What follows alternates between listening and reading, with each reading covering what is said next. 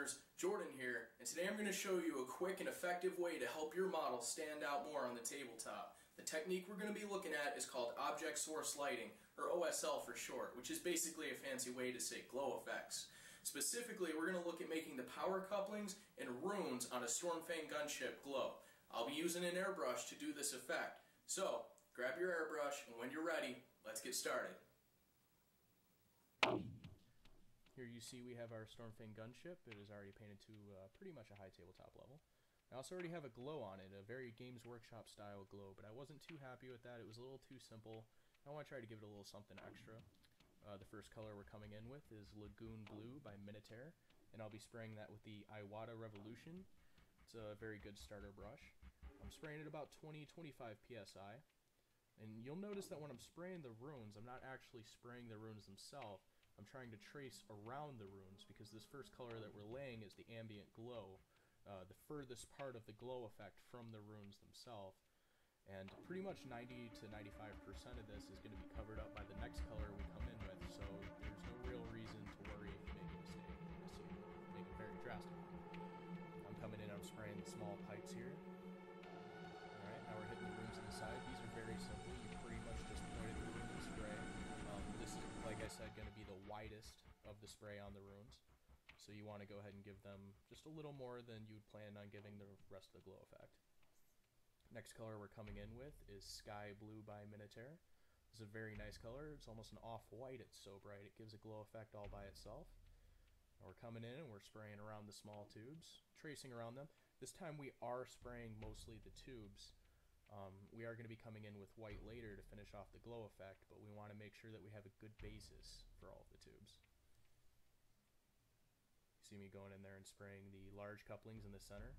The center was actually filled completely almost with Lagoon Blue, and we're just kind of spraying around the pipes with the Sky Blue.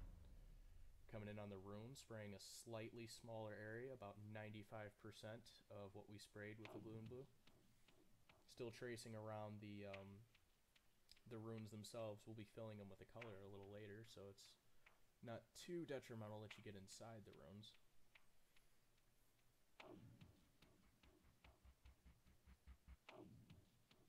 See, I'm coming back. I wasn't quite happy with how bright it was. I just wanted to brighten up a little bit more.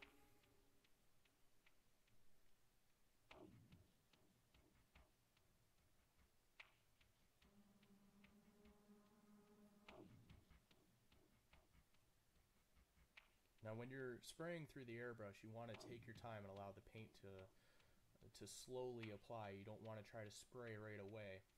And if you start getting this flecking or speckling pattern, that's the result of your paint being either a little too thin or having some dry paint on the brush.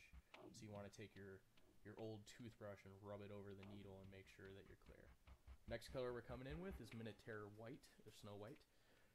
White is a very notoriously fickle color to spray, so you want to be very, very careful when you're spraying it. Apply the paint slowly and allow it to build up.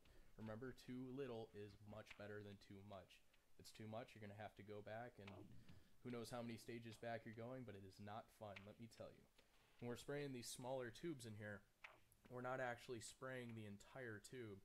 We're just spraying more towards the top. I mean, perhaps not the most realistic effect, but we're not necessarily going for realistic here as much as we're going for what looks cool, and I think this looks pretty cool. This glow effect that we're trying to achieve, this is as drastic of a glow effect as I would put on a model.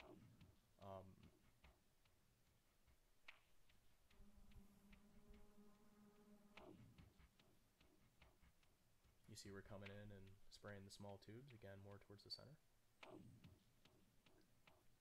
Remember, overspray is your friend. That's the reason that we're not actually painting the tubes white, we're spraying them white, so that a tiny little bit of overspray will hit the area around them and give the impression, the subtle transition of a glow. Coming in and hitting the large tubes, this is where the largest part and the brightest part of the glow effect is going to be, to make sure you cover the tubes completely in white. Now we're going to come in with a little Baharoth Blue and mix that in a roughly 3-to-1 ratio with White Scar. We're going to thin this mixture way down, almost to a wash, about 4 or 5-to-1 with Lamé and medium.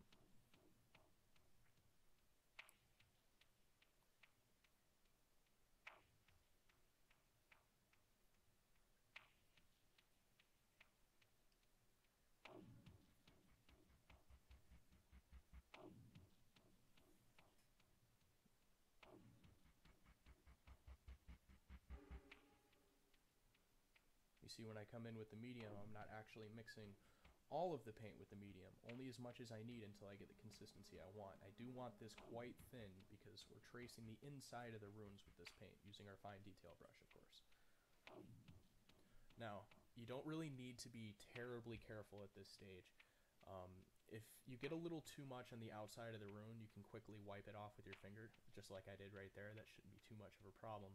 But this watered down paint should be very thin, and it should flow into the runes rather nicely. If it does end up on the outside of the runes a tiny little bit, it's okay because it'll blend itself down and give more of the impression of a powerful glow. Now, this is the inside of the glow, and one of the most drastic parts. That Baharoth blue gives us a real nice turquoise and electric blue, and that really helps sell the glow effect.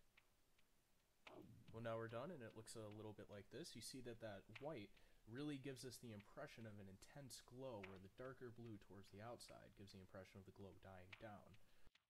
Now remember, when you're spraying, especially at high pressures like we're spraying between 20 and 25 psi, you want to allow the paint to build slowly. We're in no rush here to get the color onto the model, and it's better to take it slow and allow it to build up in a very steady and controlled manner than it is to do it all at once and make a mistake that you have to go back and try to fix. This tutorial was a ton of fun to make, and I hope you learned something today.